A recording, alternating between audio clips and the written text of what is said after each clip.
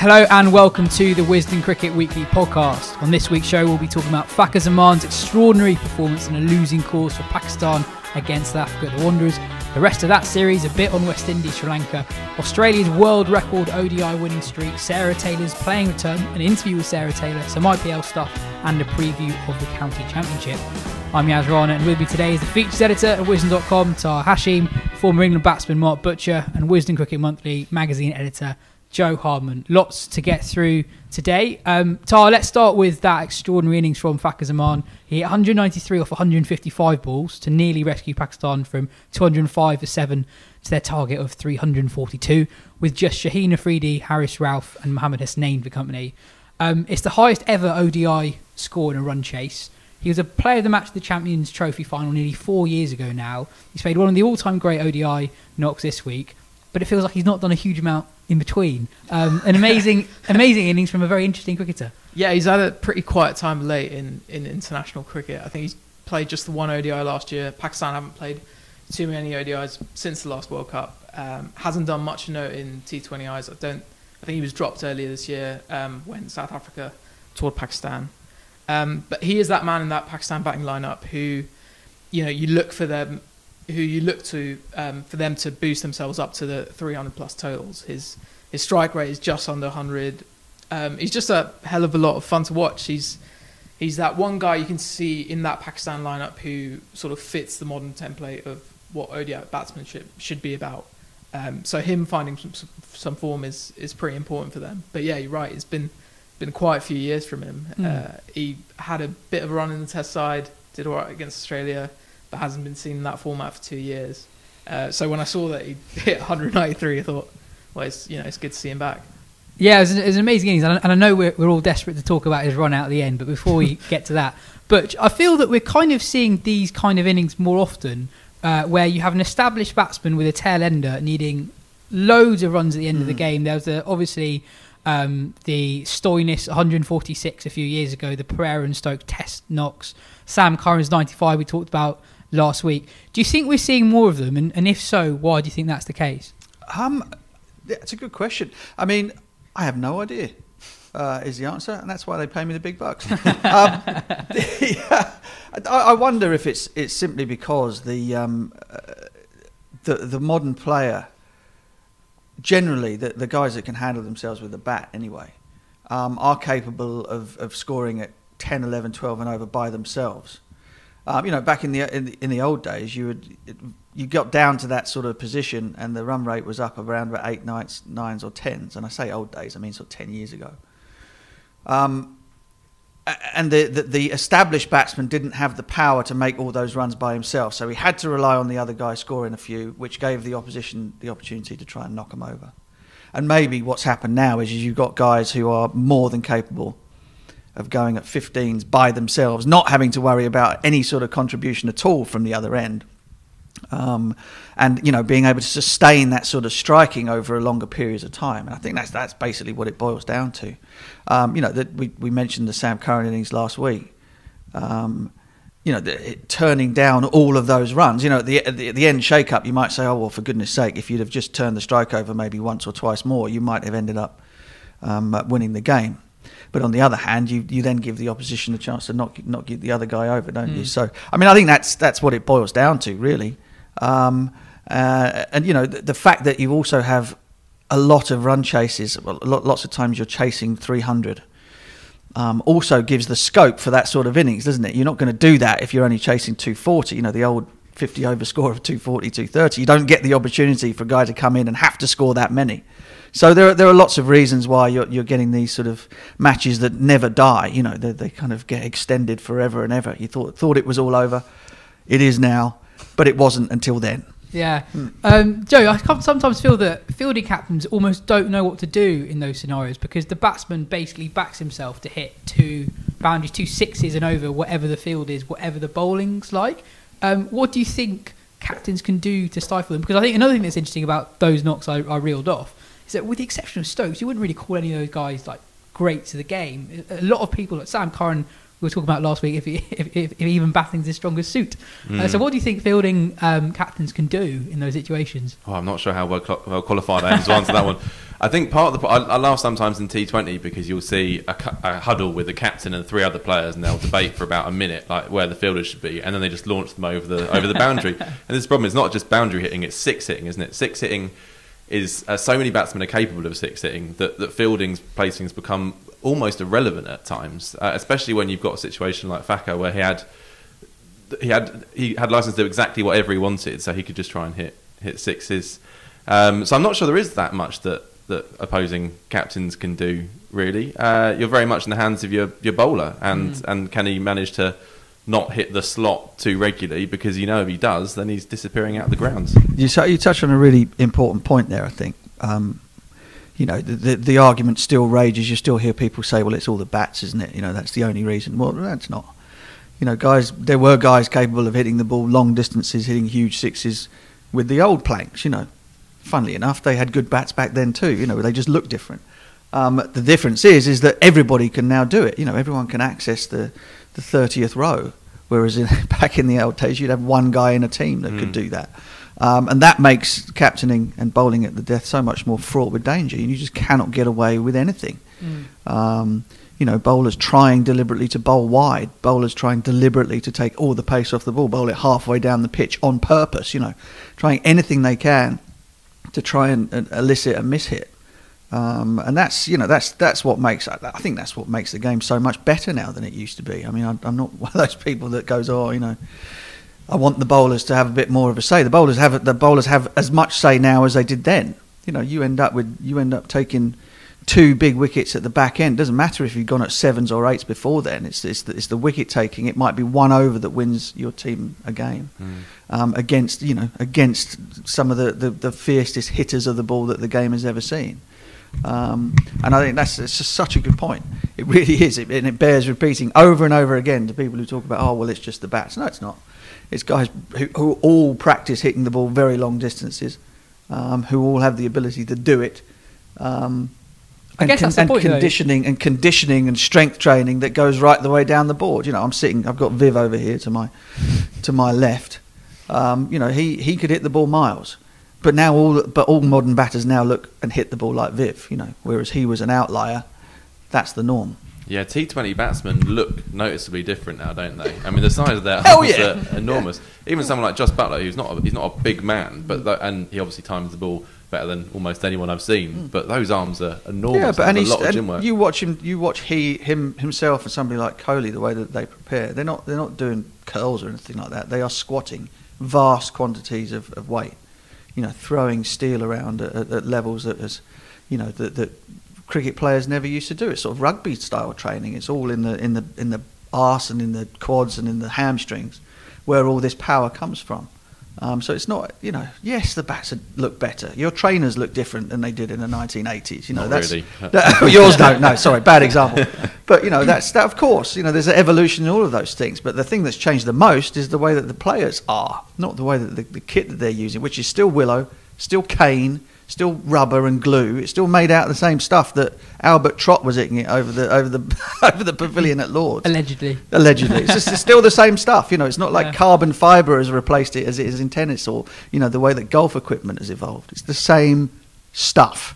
But these guys are not the same stuff. They are very, very different. And while it's a tougher job for bowlers, I mean, your sort of appreciation just grows for them more when they do make the breakthroughs now. So when you watch someone like Jofra Archer in the IPL, barely go for any in the power play against everyone who's batting, who he's bowling to is conditioned to taking it on the power play. It sort of leaves you in just a bit more awe, I guess. And I guess and also what you're saying there is how much more they're training specifically, not just in the gym but technically to hit the 6s as well. We're based at the Oval, and last summer, Tara, I remember us talking about how much we were almost surprised at how much they were training for T20 cricket. I know it was a strange season last year, but the Surrey lot were training a lot more for the white ball stuff than they were for the red ball stuff. It didn't show either, did it? in the championship, boy, how bad. Anyway, but what is your moment of the week? It's been a very good series so far. The first game was a thriller, but your moment of the week was... There's only one, isn't it? The run out of Fakhar, the innings, and then obviously the run out was just a magical moment. Because long before the law change, what was it, 41.5.5? Yeah, it is. Is that right? Yeah, it is. That's pretty good. Alex Stewart used to do it all the time. Stewie would sort of be standing, pretending that the ball was coming to him, and watch batsmen dive in from 10 yards and knowing that the ball wasn't going anywhere. Yeah. So this was in reverse. It was always very funny, very, very amusing. I was victim of Paul Nixon fumbling a ball down the leg side, and part of the joy of that was that Nico used to fumble it a lot. No disrespect, but he did. Fumbling a one down the leg side of a spinner and going, and then taking a couple of steps like he was going to chase after it. He'd actually gloved it. I took off to go, to run the bye or whatever, and he whipped the bails off, out, stumped. And all of that was legal. I was very unimpressed. It has to be said. But you were allowed to do that sort of thing now. But with Quinton de Kock, it was, the way that they all laughed and he was absolutely peeing himself at the end just tells you all you need to know about the fact that he took a bit of a punt, and it paid off, and he didn't get the 5-run penalty, and Fakhar was given out. Yeah. But there's nothing. Nobody can tell me that was not illegal, and that Fakhar should have still been there to attempt to pull off the impossible with that run chase. Yeah. So and therefore, brilliant banter moment for the week.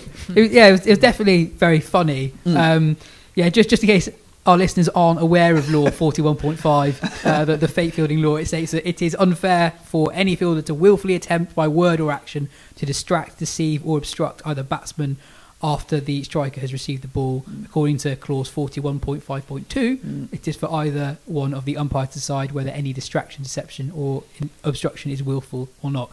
You said you're not going to have anyone telling you that it wasn't deliberate. I think there is a small chance that de Kock was genuinely trying to tell Ngidi to get to the stumps, that he was going to take the ball and he's going to throw it straight away. And I think there is there is a slight problem in the law in that it is very hard to work out if it was deliberate from the fielder. Didn't Bavuma inadvertently acknowledge in the post-match press conference that it was deliberate, though? That is Listen, true. if you've played the game, if you've been on the field and you see the reaction of everybody after it happens, you 100% know it just from their reaction that they'd pulled a fast one, and everybody knew it. Especially Quinton de Kock. Fakhar at the end has sort of said, I was worried about the non-street. It actually doesn't matter. The reason that the law was changed in the first place was because of fielders, sliding. So if you knock one out towards the boundary and whatever, and there's a fielder running backwards towards the ball and to the fence, and another fielder running around to come and pick it up, the fielder running back towards the fence slides and pretends to pick the ball up and throw, and the batter's running between the wickets will catch that out the corner of the eye, thinking that he's picked it up and is throwing it back in, and therefore you create that sort of, that split-second hesitation. It might save you a run. It might even cause you a run out. And so that's the reason that they changed the law. And anything that happened up until the law changed, fine, all's fair in love and war. A bit of shithousery, whatever you want to call it. But now that there's a law that covers it, illegal should have been cancelled. And because of that, that's what makes it brilliant, because everyone is going to argue about it forever. So it's one of those. It's a hard one. It's a hard one for the umpires to pick up at the time, isn't it? So how should it have been? Are we expecting the umpires to have picked up on it, or should there have been a check upstairs? How should we have got to the right decision? Well, I've seen it once, right? I saw it once, and immediately I kind of knew what was going on, having not heard anything about what was happening beforehand. Because I was following the game on Twitter, I wasn't seeing it on the TV, so I then went and had a look on the television. Just went, oh my God, how's he got away with that? And the umpire, I don't know. The umpires they might be looking at sort of guys touching in, or it would have been the guy at square leg, wouldn't it? And how he hasn't picked up on what has gone on there, I have no idea. Yeah. In the heat of the moment, it's not like the World Cup fiasco, where apparently the law says that the batsmen need to have crossed before a deflection can count for 4 runs. When Stokes deflected the ball, nobody knows that law. And quite Ben frankly, Gardner probably did, how do you police that? It's a nonsense. It's a terrible law. Another reason why New Zealand feel hard done by. And there's been a bit of confusion about what the party line is from South Africa, because obviously they've all said different things. Bavuma said after the game that it's really clever from de Kock, sort of hinting at the fact that it was a deliberate move, and then the next day Tabriz Shamsi's on Twitter saying de Kock was just communicating with his teammate at the non-strikers end or something. So they're sort of changing their tune a bit, I think. No, Shams's one actually didn't make sense though, because he said that he was trying to ask a player to back up at the other end. Why would you be pointing at the other end if you're asking for someone to back up? I think also by that stage, just let it go. Yeah. You've won the game. You've won the game. And also, great throw. yeah, that's a fair point. Yeah, not really being talked about much, but yeah, it was a really good throw. Yeah. But it's been a really good series so far. It's a shame that some of the South African players are leaving. Something you've got a bit of flack for on Twitter. Yeah, I'm sorry about that. I mean, not only have I got the job as a South African coach and head of cricket without my knowledge, I also look after Rhino in my spare time. Okay. Yeah. Okay. So, sorry, Butch, not Bouch. But it's been a really good series so far. There was 100 from Rassie van der Zusen, his first international cricket in the first game. A game won by Pakistan off the last ball. But one player that's really impressed me this series is Anrich Nortje. He's been really, really good so far. He got 7 wickets across the 2 games, all of which have been top order batsmen. He leaves the country before the final game of the series to join up with the Delhi Capitals. He now averages under 20 with the ball in ODI cricket. He's very good. In the Caribbean, the West Indies-Sri Lanka series was a drawn 0-0 series, a stalemate. You don't get many of those anymore, but you're wondering when the last one was. Before I tell you guys, can you guess? I mean, New Zealand, England had one, but that was quite a long time ago. So that is Ashes 29. Oh no, it's not a drawn series. So no wins. So the New Zealand 0, England 0 in 2013 was the last time you had a 0-0 series not involving Bangladesh before this one. Really? So you're pretty close. Wow, I knew it was. It was a rarity. Yeah. The last one was South Africa-Bangladesh in 2015, but that doesn't even really count because that took place in the monsoon series in the season, and only 3 days of cricket were possible across the series, and there are a couple of others in Bangladesh around that time. But yeah, so the New Zealand-England one is basically the last proper one, and there was another record broken in the second Test match. Craig Brathwaite broke the West Indies record for the most minutes batted in a Test match by a West Indian batsman. 813 minutes. He scored 126 in the first innings and 85 in the second. A decent win for West Indies. 4 tests without defeat now in a row. Moving on to another record, this time a world record. Australia women have now won 22 ODIs in a row, a record that's across both men's and women's cricket. They last lost an ODI in October 2017. Taha, it's an incredible achievement, isn't it? Yeah, and I was just looking at some of the sort of individual performances in there. I mean, Alyssa Healy's record since the start of 2018 is just a joke. So 22 ODIs, averaging 57 at a strike rate of 107.93. So Elise Perry in that same period, I think, averages more, but a strike rate of 75. Like, that's just ridiculous. And yeah, just an astonishing achievement. But I don't want to sound like a total killjoy. You're going to, though, aren't you? Yeah, I am.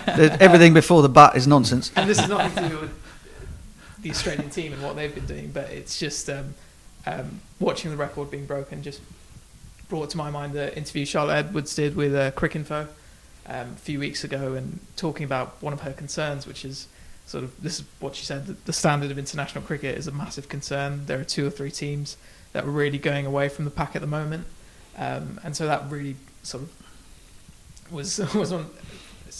Sums up my state of mind. That's the first thing that came to mind when I saw Australia break that. Ouch! But they've played England quite a bit in that as well. Yeah, in those 22. They've played the teams that would count as the top 3 themselves. England, New Zealand. Well, I mean, South Africa are making a bit of a bid. Yeah, but I guess the worry is that, you know, a year ago Australia were playing India in that final, and what's happened with India since, and sort of the lack of help in getting the Indian women's side any games. That's the real concern, isn't it? I mean, it should be said, New Zealand did manage to beat Australia in a T20 a few days before. I mean, you'd hope these things do happen, but they do lose the odd T20 game, even if they don't lose I mean, too many ODIs. The issues that is professionalism, isn't it? Is kind of like just how different the resources and the talent pool, all the rest of it, are in 2 or 3 countries compared to everywhere else, and that's the problem. That's not Australia's fault, but it does lead to slight disparities. But I still think it's an extraordinary record. 22 games on the bounce. That takes some doing. Jed, do you think that the gap between Australia and the rest is closing at all, or is it growing larger and larger? I know Australia have beaten England reasonably comfortably recently, but I don't think the gap is huge there. I think it's a couple of players different. I think that the depth in Australian cricket is obviously much better than English cricket at the moment. But I think that will change. I think that will start to change this summer with the 41 new professional contracts, with the women's 100, which, whatever you say about the 100, the women's 100 has got to be a great thing for women's cricket in this country. And you start to see a few more names. Izzy Westbury wrote about this in her column for the latest magazine. We're starting to see a couple more different names in that England side, which hasn't really happened for quite a long time. Got people like Freya Davis coming through, whereas it's just been Brunt and Trubsall for a decade, really. Partly because they're brilliant, but also partly because they haven't really had that pressure from underneath. So I think in 5 years' time we might well have a situation where Australia and England are way too far ahead of the rest for it to be a competitive overall landscape. And I think India are the ones that can do something about that by actually prioritising women's cricket. They've made lots of good noises, but they haven't really put their money where their mouth is in that regard. I mean, other than their announcement by the Secretary of the BCCI, Jay Shah, his tweet on International Women's Day announcing that there'll be a test match between England and India later this year, I think that took the ECB by surprise. And I think other than that, there haven't been. Right. No, that wasn't a there will be. That is there will be. Yeah. We're telling you. Yeah, the kind of vibe of it was kind of like, oh, probably should do something today. And woke up and tweeted it from his personal account. Anyway, the big news this morning on Tuesday is that Sarah Taylor is returning to top tier professional cricket. She'll be playing alongside Meg Lanning for the Welsh Fire in the inaugural edition of the 100. It's obviously wonderful news. I spoke to her earlier this week about her return to the game and also her recent experience being part of the Sussex men's coaching setup. Here is that chat. Well, first off, Sarah, great to have you back playing. So how did the decision to return come about, and how long have you been mulling it over? I'd love to say my first hit was end of January. I really can't remember. I think there was loads of things that happen in my life to kind of be put in place in order to be okay and feel completely comfortable about accepting this decision. Where am I anxiety-wise? Where am I? Am I grounded? Am I all these things? And I had to tick a lot of boxes. Not forced, obviously. It's not been forced. It's been a gradual kind of succession, really, of all those things to be ticked off. So, yeah, I did have an offer last year by Welsh Fire, actually. Well done from them. The offer was there, but I wasn't in a place to play at all, and I said that, and I was very honest with him, and I said that to Motti. I'm not in a place, but by all means, think about me next year and see what happens. So he did, and he asked, and and like I say, I was in a much better place. I'd had the hit, I felt good. I'm not scared of cricket anymore, and I know that sounds a little bit bizarre, but I'm kind of up for the fight and up for the challenge now, rather than kind of shying away from it, which I think I got to. That was the place I was at towards the end of my career. So, international career, I'm still going. So I'm just happy about being back, and hopefully it'll be good fun. So what prompted you to have that hit? Because it sounded like you hadn't played for quite a long time. So why did you pick up the bat, dust the bat off, and get into the middle again? I missed it, and I never thought I'd say that. I did miss it. I'm coaching at a school. I'm clawing all day. I'm working with wicket keepers, and at some point I was like, well, why are they having all the fun? I might give this a go. Again, dusted my bag, like the cobwebs off, and then all of a sudden I thought, right, okay, just give it a go. I've got nothing to lose here. If I'm terrible, what does it matter? If I do all right, well, let's consider things. And it was a case of, I did all right. And I was like, do you know what, actually, I've not lost it at all. And then, the offers were there. And then it was quite a simple decision from then. But yeah, it's been an interesting journey the last couple of months, kind of trying to get back to think about what I need for a cricket match. Like keeping socks. That I needed to get keeping socks again. So, it's been good fun, kind of getting back into that headspace of playing cricket again.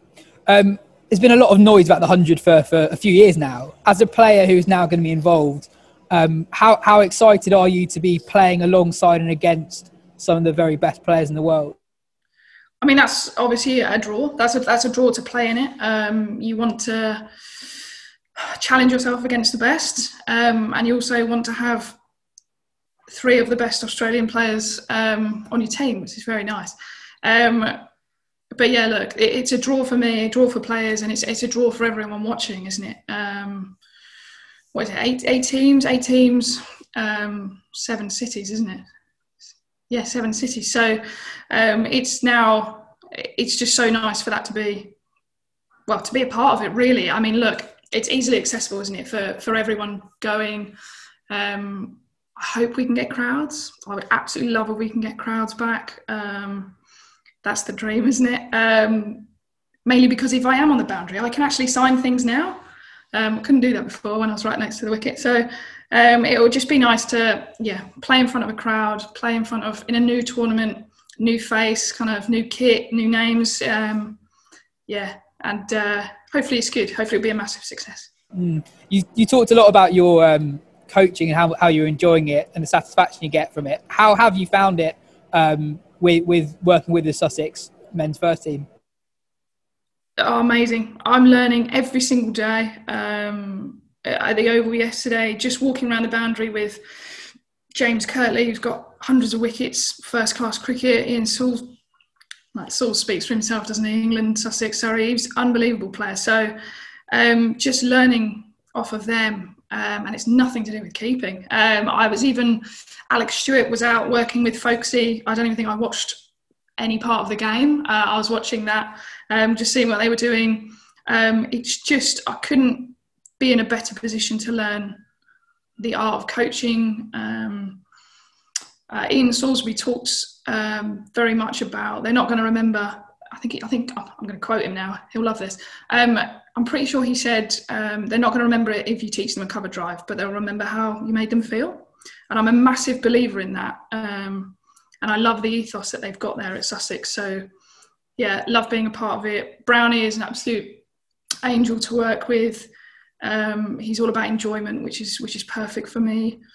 I couldn't think of being anywhere else at all. There aren't many women coaching in professionals, men's sport, let alone cricket. Do you feel like a trailblazer? Do I feel like no? Because I feel like one of the lads. That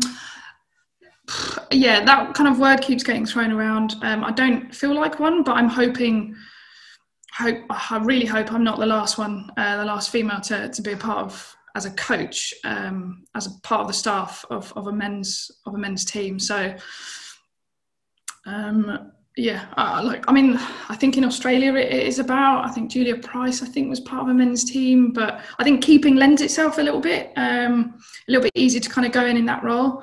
But I don't see why, in terms of cricket knowledge and the game itself, I don't see why more females can't be part of the coaching staff in men's teams. And I will happily 100% push for that. But yeah, like I say, hopefully I'm not there. Amelie Maresbo, who coached Andy Murray for a little bit, said that when she first got into coaching in men's tennis, that she felt like she had to do a little bit more to be respected, and it wasn't quite as easy for her because she's a woman. What would you say to other women in cricket who might be thinking about coaching men's cricket and might be a bit hesitant going into that, having heard other women's experience in the past? Look, I think you've got to back your skills and back what you're about. I think you have to be 100% true to yourself. I'm very much someone that likes to enjoy my coaching. I like the person that I am coaching to really throw themselves into what we're doing.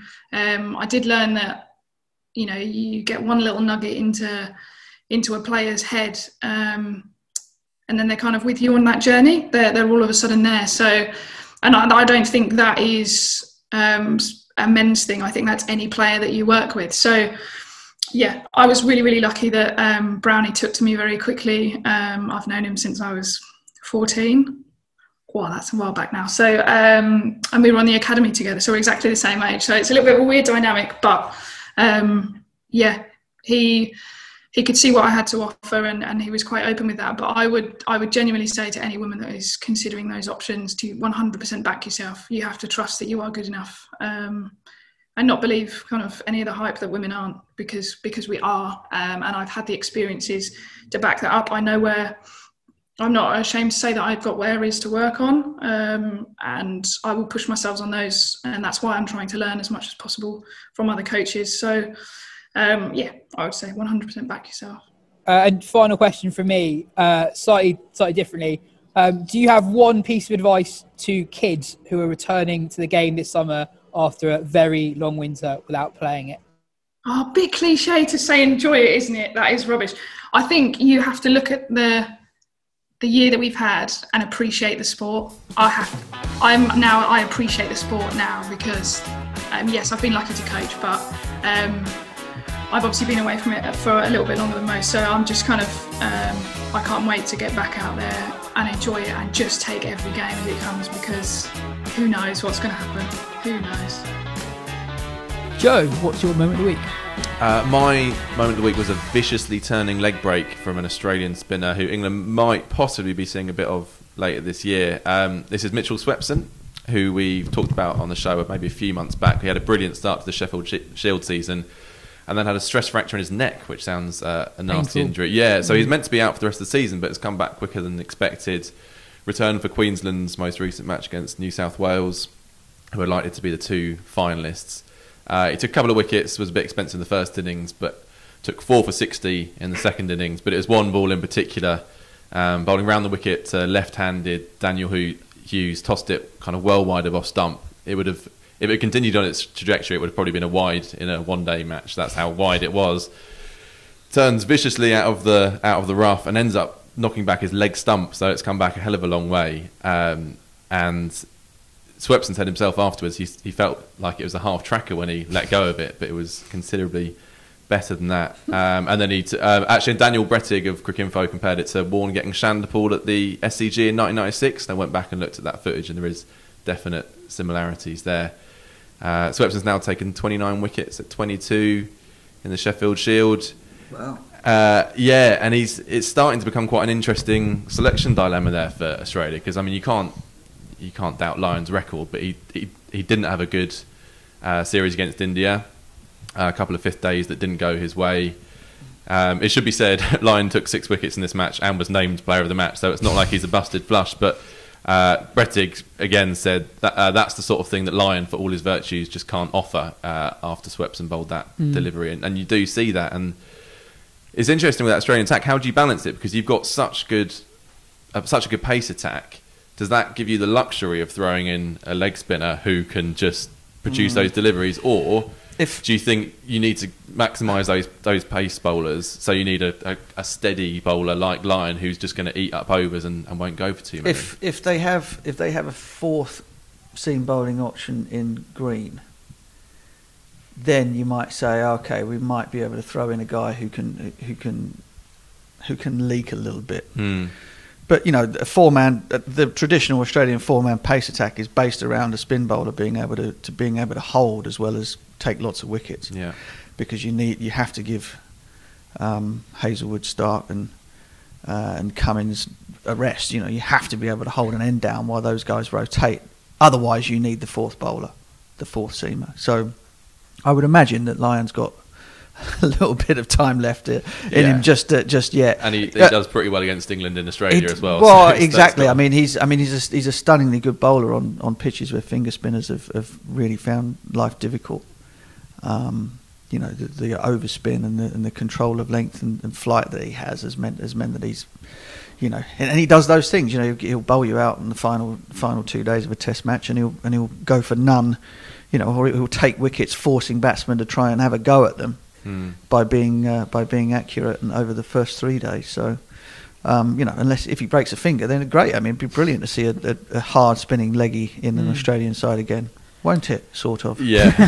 Careful what you wish for. But also, Swepson's only 27, Lyon's 33. So whether it's this winter or it's further down the line, it is starting to look like this guy might be the future, which is great for leg spin bowling, because we see stacks of them in T20 cricket. Every good side's got one or possibly even two. But But there aren't many leg spinners around in Test cricket. Obviously, you've got Rashid Khan for Afghanistan, but he's Yasir Shah still. Yasir Shah, that's true. But there aren't many about. Yeah.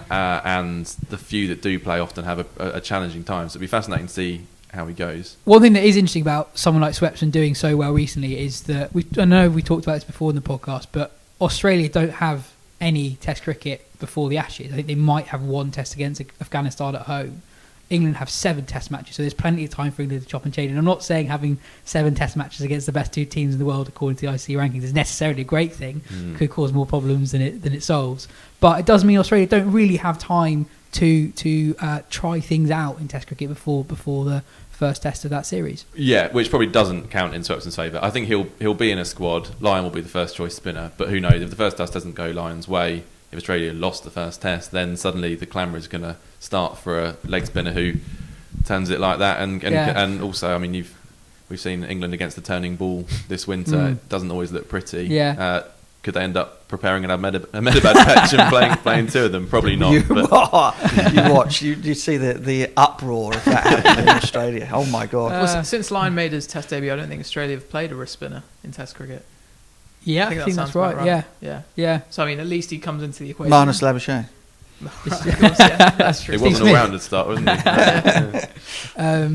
Yeah, I think we might be getting a little bit too far ahead of ourselves if we're imagining I think so. England going 1-0 up and then throwing everything out the air. Yeah. Anyway, so I'm going to go with my moment of the week next. This is an interview on cricket.com.au with Ricky Ponting about Prithvi Shaw, specifically about his training habits in last year's IPL. In case you need reminding, Shaw was a bit out of nick and was eventually left out the Delhi side that Ponting coaches. So this is what Ponting said about coaching Shaw. He had an interesting theory on his batting last year. When he's not scoring runs, he won't bat, and when he is scoring runs, he wants to keep batting all the time. He had 4 or 5 games where he made under 10, and I'm telling him, we have to go to the nets and work out what's wrong. And he looked me in the eye and said, no, I'm not batting today. I couldn't really work that out. He might have changed. I know he's done a lot of work over the last few months. That theory he had might have changed, and hopefully it has, because if we can get the best out of him, he could be a superstar. I was going pretty hard at him. I was basically telling him, mate, you've got to get in the nets. Whatever you think you're working on, it's not working for you. It's my job as a coach to challenge someone's preparation if they're not getting results. So I challenged him, and he stuck to his word, and he didn't practice much at all towards the back end of the tournament, and he didn't get many runs towards the back end of the tournament either. I also didn't pick him. Since then, Shaw averaged 165 with a strike rate of 138 in the recent Vijay Hazare Trophy, the 50-over competition in India. So whatever he's done since has done the trick. But if you ever come across a player who's had a similarly weird approach to training? Marcus Trescothick wouldn't bat on batting days. I mean, he would practice obviously in the lead up to a Test match, but if so obviously you don't know if you're batting or bowling on day one. But during the course of that Test match, knowing that he was going to be batting that day, he wouldn't hit the ball. He'd go out and take a few slip catches, do a warm up and whatever, and then go and sit down. But other than that, I mean, I can't see people. I can remember people sort of trying to step away from practicing, or just disappear away from the game for a little while. But to have that as your tried and trusted method of things not going very well, okay, I'm never batting again. That could last forever. That's it. You never picked up another bat. So when do you decide? How many bad scores does it take before you actually decide? Oh, I might actually have to do a bit of batting here.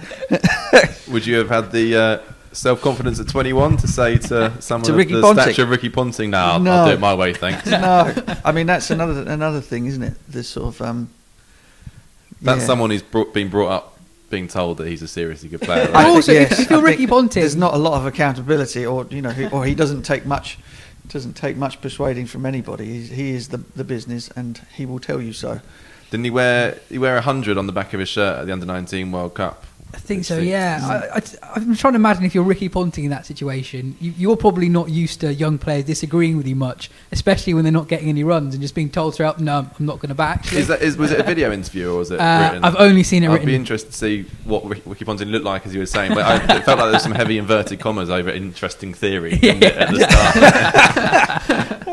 That is a very fair point. Would have been spewing. I know him pretty well, and everything was about sort of, work ethic, work hard. You don't work less, you work harder.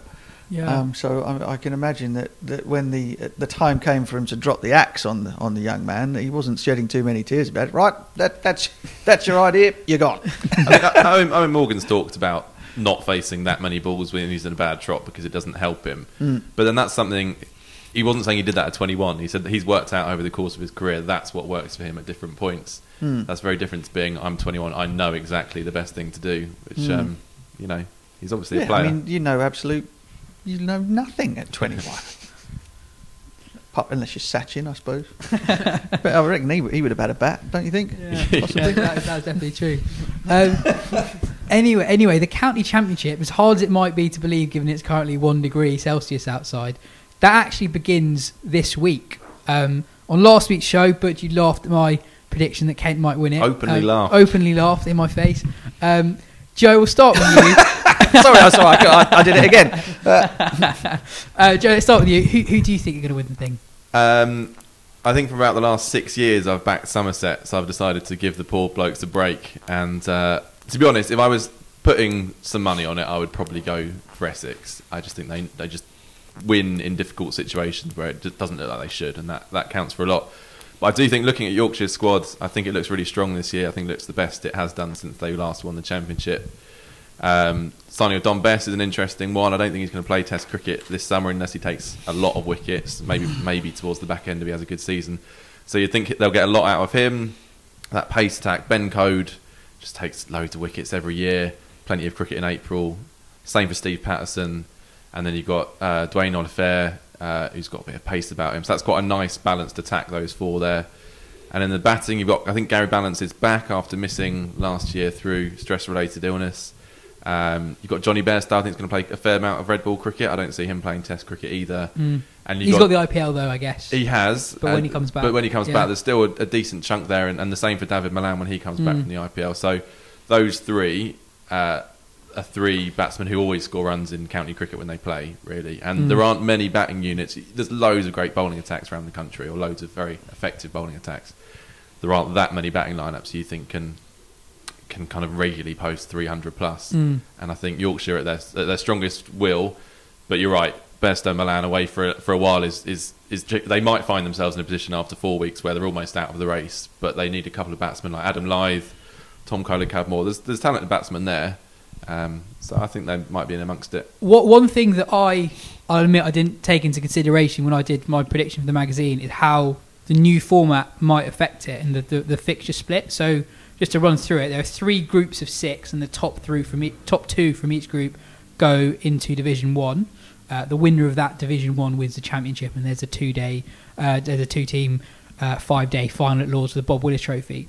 But you could have some teams, and Yorkshire possibly fall in this category with Root in particular, where you have really good availability the first bit of the season, which is the group phase. You get into Division 1, and you might not have those Test players for much or any of the actual Division 1. So I did predict Kent, kind of thinking Crawley's going to play loads, but actually he's not going to play that much, if any. Yeah, exactly. Well, I probably should have mentioned Joe Root when I was talking about Yorkshire's good batsman. He's quite good, isn't he? He's quite good, But you have, so Joe Root will be there to start with, then he will obviously go and play Test cricket, but then you could potentially have Bairstow Malan coming in. So there's quite a nice balance there. Taha, what do you think? It's a pretty boring call, but I just don't see any reason as to why Essex can't win it again. We're talking about availability, international call-ups. Essex don't really have that issue. You know, they don't have guys at the IPL. They've got the best batsman in the country who doesn't play international cricket anymore, Alistair Cook. Best off spinner in the world, according to him. Yeah. Not far off though. Yeah. Probably. They've got a phenomenal attack. I reckon Tom Wesley surely has a few more runs in him this year after struggling a bit last year. My dark horses are Kent. I do like the look of their batting lineup when Crawley's there. I also quite enjoy the romance of Darren Stevens winning the whole thing. But it's Essex for me, yeah. Butch, what do you reckon? Well, I'm struggling to nail down a winner. I mean, Essex do put together a pretty compelling case. However, I know from experience that winning 3 out 3 on the bounce is some feat. You know, it hasn't been done When was the last time it was done? Was it Yorkshire in the 60s or something? Yeah. So that takes some doing in itself. So I've basically gone. I've got a bit of a wild card. I've got my top 2 from each of the groups, isn't it? Yeah, it's the groups.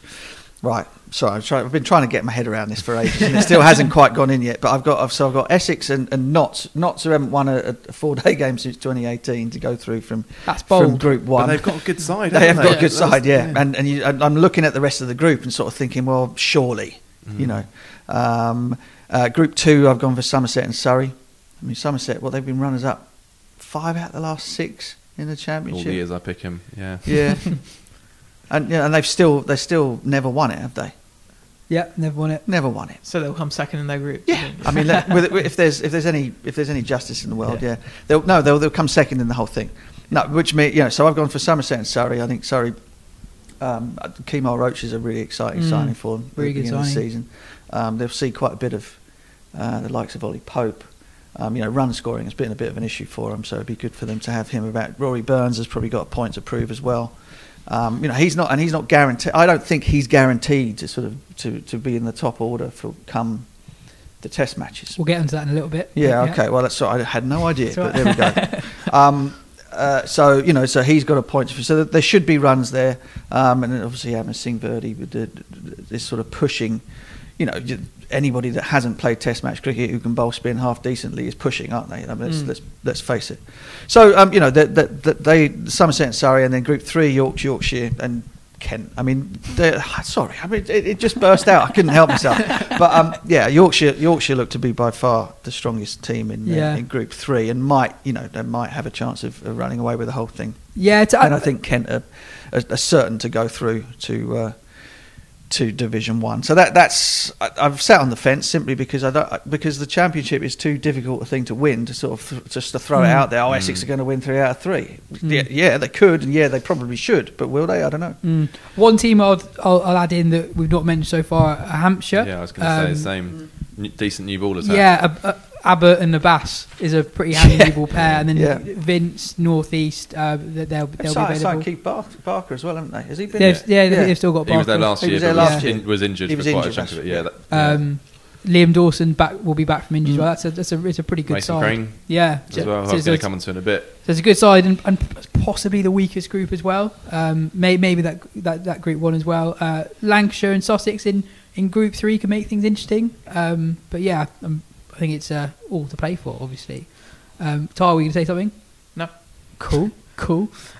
We've got a few questions. You're just sitting there like a goldfish, isn't it? We've got a few questions. One's from Sam Dorling related to what you just said a few moments ago, Butch. Do you think these first few rounds of the County Championship could push new names into England contention, or is that unrealistic? If someone like Tom Lamby scores heavily, can they force their way in, or will it be 2 of the last squad opening the batting regardless? What do you think?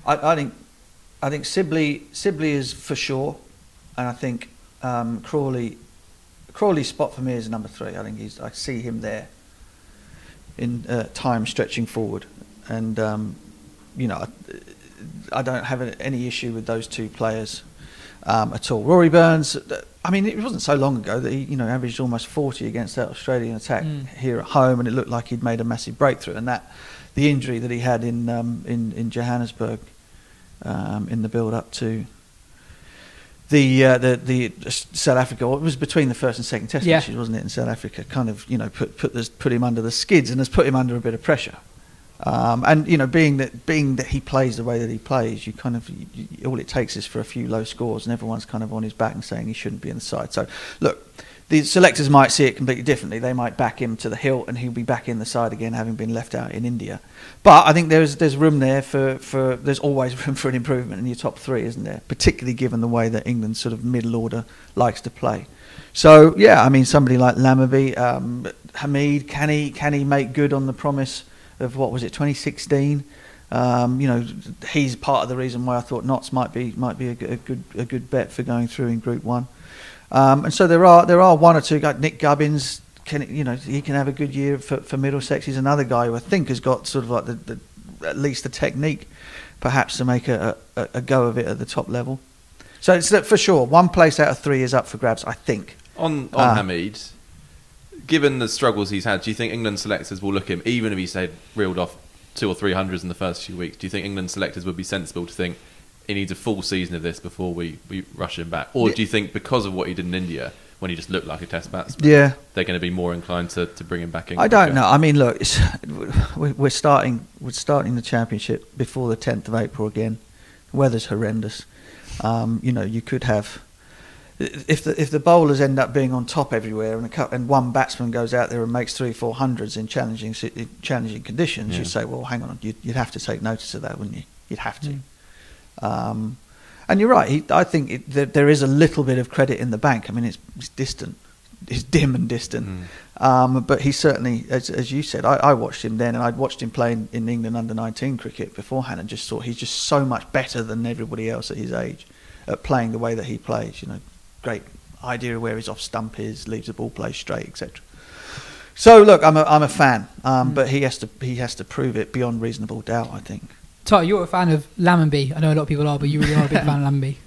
Yeah, I mean, I'm kind of interested to see what he can do over the course of a full season. So last year was sort of his first proper season with Somerset's first team, and 300s on the bounce, one against Essex at Lords. Like he looks a special player. He's already got one this season as well in the warm-up games. Yeah, that's right. And he's kind of, if the ECB were in a lab trying to create the perfect cricketer for, say, 2021, you'd probably go Lammonby, top order red ball batsman. Then in T20 cricket, he's sort of a low order hitter who strikes at 150, and then he bowls a bit of left arm pace as well. So he's kind of, he seems like a sort of a bolter for all formats. And I think especially what's interesting is that he wasn't an opener till last season. He barely opened in club cricket, and he's just taken to it so naturally. But then he's played different innings with different tempos. The one against Worcester was different to the one against Essex. He kind of seems like he's just a very adaptable cricketer. So yeah, he's definitely the one to watch for me. And you spoke to him last night? Not last night. Was it not? No, he didn't. You spoke to him recently, though. Recently, just finding a bit more about him, and I just saw the whole thing about him basically being approached to open the batting because there was no space in the middle order, and just taking to it so easily is quite remarkable, really. When we look at opening the batting in this country as probably the toughest gig there is. Yeah, that's what I did. Made my debut batting at 8 and bowling first change, and ended up because nobody else wanted to do it. So yeah, he's got a big future, that kid. He did last summer. He did have the look of a kind of sacrificial lamb to it, didn't he? When they threw him up top. So to come through like he did was pretty impressive. But no one else scored 300s in the tournament, I think. Need to double check that, but possibly. Pretty sure that's true. Yeah. Tom asks, I know we've talked about a couple of them already, but best young players to watch in the county championship. He suggests James Coles and Tawanda Muyeye, who we talked about a little bit last week. Coles is the Sussex 16-year-old who debuted last season, bowls a bit of left arm spin, bats to the top 6. So any names who we've not mentioned yet already that haven't played for England? That's the one rule. They don't have to be that young, but they can't play for England. Well, I mean, Butch touched on it, but with Verdi, I'm interested to see how he does, especially now because of last summer he bowled really well, but then you've got Moriarty as well, the left arm spinner, Rob Keith's favourite player. Exactly, and whether they can form whether they form spin duo or it's just one of them at the start of the season, which is most likely it's April, and just to see how he progresses, because he's got an excellent red ball record. I think he's got 90 something wickets in 20 something games at a pretty low average. But I spoke to Simon Harmer last month and just asked him to pinpoint a few spinners to watch out for, and he really talked up Verdi, but also said that he didn't think he's surprised that Verdi's not kicked on as Harmer thought he would, which is interesting when he's actually done. He's got a pretty good record. Really good. And the other one that Harmer mentioned, who he's really impressed by, is Jack Carson, who's at Sussex, who's 20 years old, from Northern Ireland, and was Sussex leading wicket taker last year. And he just said that Harmer said you can either really rip it as a bowler or you can't, and Carson's got it. So he's one to watch out for, definitely, especially in Salisbury there as well. Joe? Yeah, not necessarily that new a name, but one for me, George Garton at Sussex, who's been around for a few years now. I think he's only 23 though. You might remember, he was taken to Australia as a net bowler because they wanted to basically have a left arm quick available. I think Mitchell Johnson's still fresh in their memory from the previous tour. But he was one of those bowlers, I think he was kind of fast before he was particularly good. I think his speed came before his skills, but it seems over the last few years the skills are starting to catch up. He's also a much better batsman than he was. I think perhaps white ball cricket might be his best route into international cricket if that does indeed happen. But it'll be interesting to see. He's genuinely quick around the 90-mile-an-hour mark. He kind of led Sussex's attack last year with Ollie Robinson on England duty for a lot of it. So it'll be really interesting to see how he goes in combination with Robinson. I think that's an interesting new ball attack. I guess they'll take the new ball together. So he's one to keep an eye on, I think. Mm. But I got a few. Josh Tongue is sort of fit again at Worcester. I mean, I know he's been on the radar. He's been on fast bowling academies and all that kind of stuff. But he's pretty exciting. Lewis Rees, who's kind of like who's Derby's sort of number one man in all action sort of all rounder. So he opens the batting and the bowling. Yeah. I was trying to think proper Billy Whiz. I was trying to think. Can you think of other county cricketers in your time that have done? I mean, it's kind of like school cricket, isn't it? It's just the best player. Well, there was did it for Warwickshire, left armour. Oh, Neil Carter. Played in the 40 over games, opened the batting and opened the bowling. But red ball cricket's pretty unusual. Isn't it? I've got one. I've mentioned him on the show before. I interviewed him recently, and that article will go online shortly. But I really like Matt Milnes at Kent. I think he's someone who the last couple of county championship seasons have been a bit weird because the World Cup in 2019 that was going on in the background almost, and last year a lot of it happened during the Test series, etc. Because of COVID. But he was a leading English seamer in terms of wickets in 2019 in Division 1. He's very interesting to talk to. He said that basically got a lot better after working with Alan Donald, which obviously helps. But yeah, I think he's one to keep an eye on this season. Been on England Lions tour. Final thing I want to talk about the county championship is we've talked a little bit about the format already, but specifically in relation to the England Test team, a lot was made of how English players might not have been as well prepared for the conditions they got in India as they could have been. And the Indian players weren't prepared for that either. That's true. That's true. Most of their guys averaged under 24 as well. That is true. That is true. But how much do you think having so much of the season taking place before June impacts the development of English cricketers for all conditions? Well, I interviewed Mason Crane last week, who, I mean, this time last year or a bit earlier, his red ball prospects were looking pretty bleak because Hampshire just signed Nathan Lyon, and I think Crane was a bit perhaps surprised to see that happen. I mean, this is England's, obviously played for England already. Suddenly looked like he didn't have much of a red ball future. Lyon didn't come last year. Crane ended up having a really good Bob Willis, 14 wickets at 14, I think.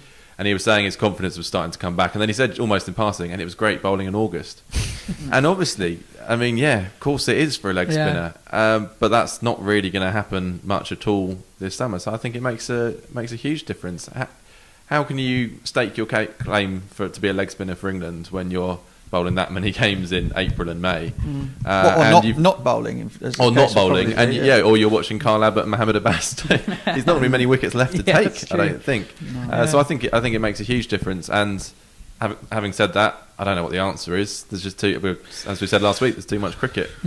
Yeah, I mean, look, you've always had the issue, or you always had the idea that, we should do more to prepare pitches of such and such in order to... You tour India once every 4 years or whatever it might be. Whatever you do, with the exception of perhaps cricket against Australia, whereby the cricket shouldn't be that different between here and there. Yes, bounce and pace are slightly different, but it shouldn't be that different. Preparing for specific tours is just it's a fool's game in the English game. So what you would like to have is a season whereby the seamers are on top to begin with. Batting becomes a lot more fun and joyous sort of come June, July, and then the spinners get their go towards the end. And that's the English cricket has always kind of sorted itself out along the lines that you will get differing conditions throughout the 4.5-5 months of the year. But we're not going to get that now. We just don't have that because you'd miss out that big chunk of the summer in the middle. And in terms of what you can do about it, if you don't play in July and August, there's nothing you can do about it. Zero. Absolutely zip. And so what you're looking at is then being able to sending players to or sending coaches maybe even to sort of go over to Sri Lanka and India and bring back knowledge and be able to impart it to players whilst they're not actually playing, but maybe they can practice in that way back at home, as well as sending the players themselves off to go and to work on those aspects of their technique. But it's gone. Unless you play at that time of the year, and unless you have the natural occurrence of the conditions changing through the course of an English summer, there isn't anything you can do about it. And any time you try to artificially insert a certain type of conditions into the game, there are always unintended consequences to doing that. And so the best thing to do is to allow the seasons to do what they do to a natural growing surface, grass, and then have the players adapt accordingly. Do not adapt the conditions in order to force the players into a change.